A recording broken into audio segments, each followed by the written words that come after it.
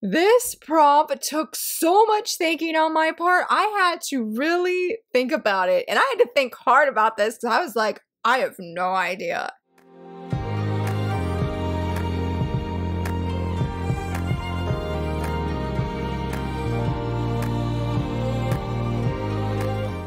Hello friends, happy Wednesday. So very excited that you're here. It is Top 5 Wednesday and it's going to be another exciting prompt, another exciting day. As I did last week and as I think I mentioned last week, all this month's prompts are picked by Patreon and channel members and this one is no exception. But in case if you're not familiar with Top 5 Wednesday, in a nutshell, basically each week I answer a prompt using 5 books. In this case, I do manga to reflect the said prompt. And today's prompt is books you would save in a fire. Now, realistically speaking, we all know if there's a fire, you need to get to safety. But let's say your family's safe, your significant others, your kid, your pets, everybody's safe. And you have the opportunity, the chance to run to your bookcases, your bookshelves, and choose 5 manga. What manga are you choosing? And I was like, when I first thought about it, I was like, I would choose my favorites. And then I thought, okay, realistically, I was like, how my manga is organized that day is how I would choose what I pick. So that's exactly what I did. How my manga is organized, I do have it like double stacked. So I only chose manga from the front parts here. I told myself, if there's a fire, I'm not gonna have time to pull out, say, these books and play it cool, guys, which was originally on my list, but I'm like, oh, it's in the back. And Villains Are Destined to Die, it's also in the back. That would be another like one that I was like obviously going to choose. And I'm like, well, I can't choose them. And so, which was sort of hard to think about, but I'm like, we're not gonna think about that. We're thinking about the prompt. So yeah, I only did manga that were outward facing this way. I didn't have to move any books to get them. I could just grab them and run to safety. That was my plan. I would also say that these are in no specific order or anything. And also I forgot to mention, if you would like to give prompt suggestions, prompt ideas, vote for different manga, get behind the scenes stuff, I have the sign up link down below for channel members and Patreon if you would like to join. Let's go ahead and jump right in. For number 1, I don't know why, I felt drawn to this one, and that is I'm giving the disgraced noble lady I rescued a crash course in naughtiness. I grabbed all 4 volumes because it was easy to grab, and volume 5 should have already been here as of this video going live, so hopefully it is. I really love this series, and I was thinking like, well, if there is a fire, regardless of how much damage that has happened or anything like to the house, to my books, any of that, I was like, I'm gonna need something light and fluffy. There's just no denying I would need something light and fluffy. And while this series is probably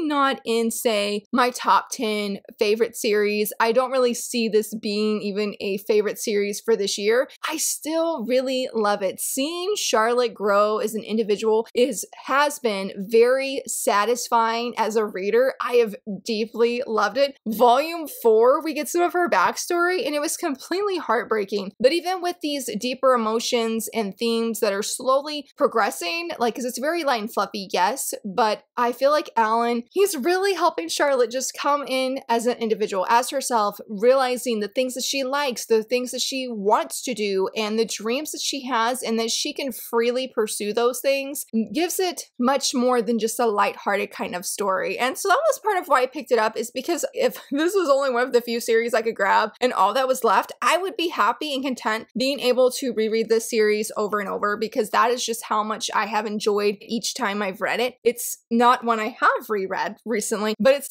a series I can definitely see, maybe not a favorite, but I would come back to reread time and time again, just because I love the impact that this series and this story has had on me personally. And I just love the characters, okay? I love the characters, and volume 4 ended where you can see the romance is finally unfolding, and I am so here for it. I have 3 other books that are supposed to be coming today alongside Disgraced Noble Lady Volume 5. I have no idea what I'm going to start next, but remembering how this one ended, I'm like, I need answers. I need to see what's going to take place, because just when you think things are going to go like be smooth sailing, things are not smooth sailing, and it makes me laugh. It's so great. It's a very wonderful series. I do have a video review on this.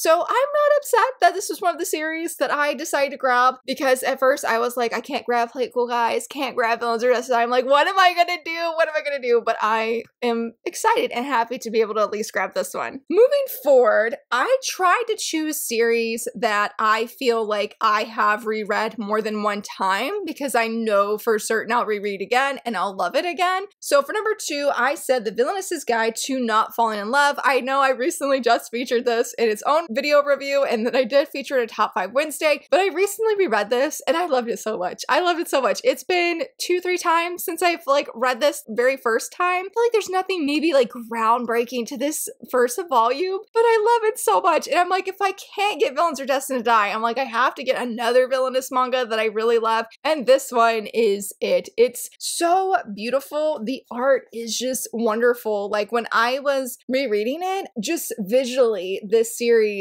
is an absolute feast for the eyes. Everyone looks so, oh, hold on, I gotta go the opposite direction. Okay, I was like, we're getting into spoilers. But everybody just looks so beautiful, so handsome, and I really love Luciana, I think is how you say her name. She is such a fantastic heroine, and I found her really relatable if I ever was in her shoes, in her position of just being so excited to see these characters talk, what they would say, what they would do, being able to really just sort of, oh, she's not really basking in it, but basking in the thought of like, you're seeing things about these characters that were not in the game. I love how she's treating this though like real life. Like this is not a game. She's experiencing real life, real emotions with real consequences, and she has to decide how she is going to move forward. Is she going to navigate this like a game and make similar decisions that the game would do, or is she going to just stand on her own 2 feet? And yes, she's going to try and avoid all the love interests, which we all know is not happening. She's definitely interacting with them more. So what is she going to do? Basically, I saw this and I laughed because I really love that character, and I think this is a really fun page. So I love this manga, and I've already read it, you know, a few times already, and I could see myself coming back to it and rereading it again, because how it has sort of a blending of genres in the sense, yes, it's a villainous manga and it has the otome game trope and whatnot, but I really love how there is deeper elements and it has that action side and maybe like a touch of mystery. So it has everything, and I loved it very, very much. I cannot wait for volume 2. I have volume 2 in my cart to pre-order when I decide to officially do some pre-orders. For number 3, I had to have at least one favorite on this list, and I'm so thankful I can at least say this one, and that is Haikyuu. And I specifically went with a volume 42. I love the whole series, but no way can I get,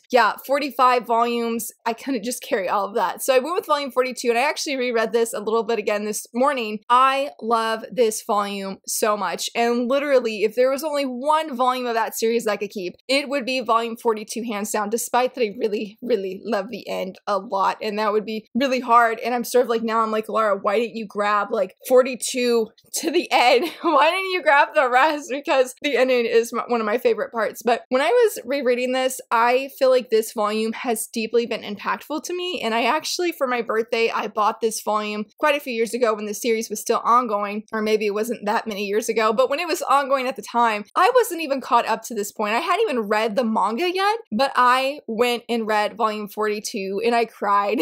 I cried. I was like, I can't believe this is happening. Of course, that's going to happen when you read ahead, you know, and you haven't been, you're only anime only at that point. And so anyway, I was rereading this and I can't really go into reasons why I love this volume so much because it would be massive spoilers. This begins a shift in the rest of the series of what things happen. I love though, Hinata meets a specific character in a specific place and it was everything. And I feel like it was just an encourager to me to not give up and have fun, like that there's joy in learning new things. Like there's a quote by Hinata that is so great. I mean, I almost said the character's name. I can't tell you who it is, but the other character also has like a really pivotal moment for them too. And they're questioning Hinata of like, why are you doing this? Aren't you afraid that you're going to forget certain things when it comes to volleyball? And Hinata tells them, no matter how hard or easy the skill, getting good at something new is always fun. And I really love his mentality so much. And it just reminded reminded me of when I've faced new things and new challenges, that getting good at something, learning something new can be a fun experience in itself. It just serves as a great encourager and reminder to me. I actually used to have this volume specifically on my desk facing outward looking at me because I was just so touched by this volume that I was like, it can't just be on my bookcase. It needs to be at my desk where I can see it every day. It's on the bookcase now, and I'm really glad I came back to it because it's been a while since I've reread it. It was good. It was so good. So this one I knew for a fact I would like grab volume 42 ASAP, though I'm like, I should have grabbed volumes, you know, up to 45 as well, because that is so amazing. And literally I would be so content just reading the end of Haikyuu because it's just that amazing. I mean, the whole series is incredible and amazing, but I really love the end so very much. For number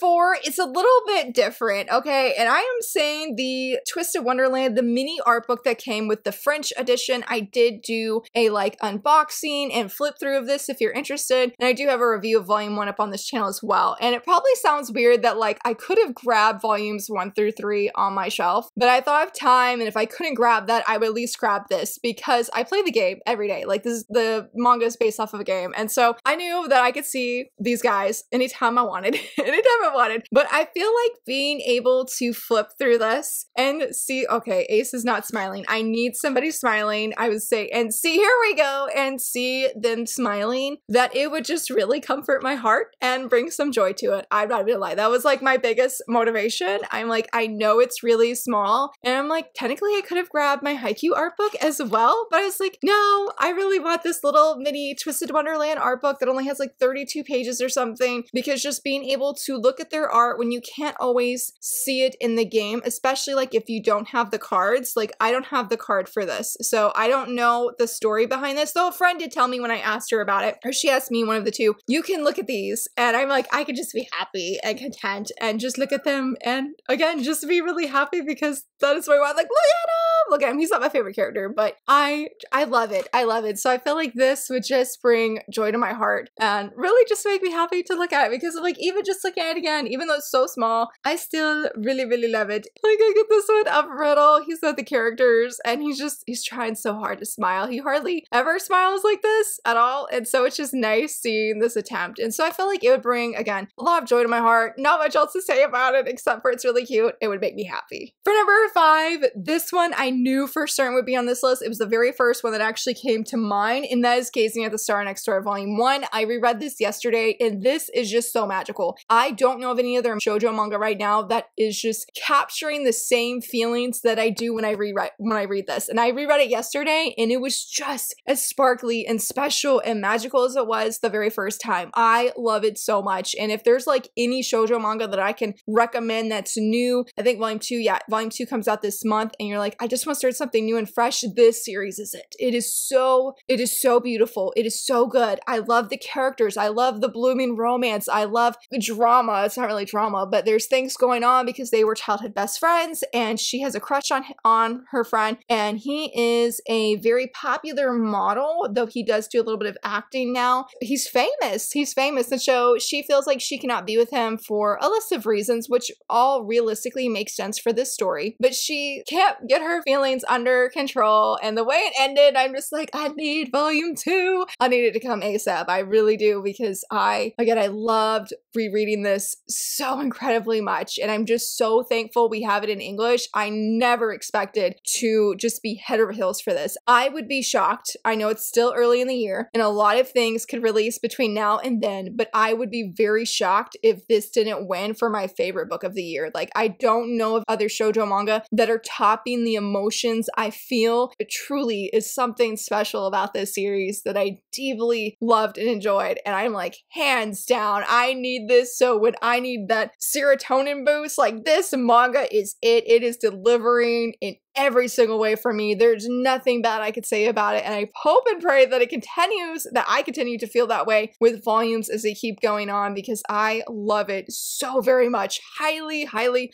would recommend it. I definitely want to do a video review of it at some point, especially like when we catch up to Japan, because there's only maybe like 4 or 5 volumes in Japan right now, and I want more, I need more, and when we catch up in the States, it is going to be agony. I mean, I just saw last night actually, that volume 4 doesn't come out until January of 2025. I was like, that is a wait. I need these to come out like every other month, please. It's just so, so good. So I knew for sure this was actually the very first one that I grabbed that I wanted and have to have. For my honorable mention, I totally miscounted and I feel conflicted. I feel conflicted. Do I go with the series that is one of my favorites, even though I feel like I've hardly talked about it recently, which makes me sad and that's why I need to reread it? Or do I go with the most reread manga in my entire collection? I don't know. I don't know. So maybe that'll be my honorable mention and you guys can let me know which one you think I should grab if there was ever a fire of going with the most reread manga in my collection, which I've read 6+ times, is Daily Report About My Witch Senpai, which is currently 2 volumes, though we got a 3rd volume. We got a 3rd volume. It's coming. 7 seasons were pushed it back so much, so I don't know when it's coming, but this